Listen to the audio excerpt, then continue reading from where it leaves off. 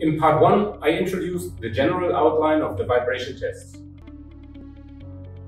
The transition of a failure rate over elapsed years is indicated by such a curve, with the time of the horizontal axis and the failure rate on the vertical axis.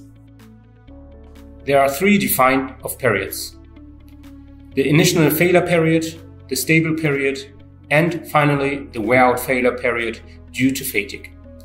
The red line is called a bass tube curve as it mirrors the shape of a bass tube. Let me explain here by taking an example. For example, assuming that you are a designer of a certain automobile parts and work out the design of automobile parts without changing parts from a new car to a discarded car.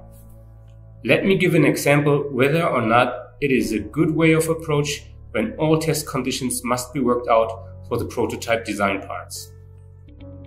The next motion video shows an experiment on what will occur when giving a vibration to a specimen with the various resonance points. 6 plates with different natural vibration frequencies are fixed on a system. As shown in the video, the timing that each plate resonates is displayed due to a different natural vibration frequency. The sweep test for the sine wave, it is found that only a single frequency is definitely involved at the same time.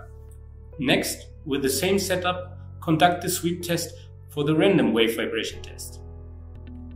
This slide shows the classification by waveforms. In addition to the before mentioned sine wave, random wave, shock wave, there are 2 more kinds of waves. One is a mixed wave.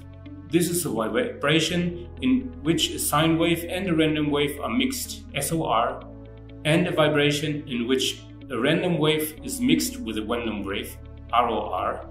This is referred to as a mixed wave in the Japanese industrial standard. Another is a measured wave. The vibration test is conducted using an actual measured waveform.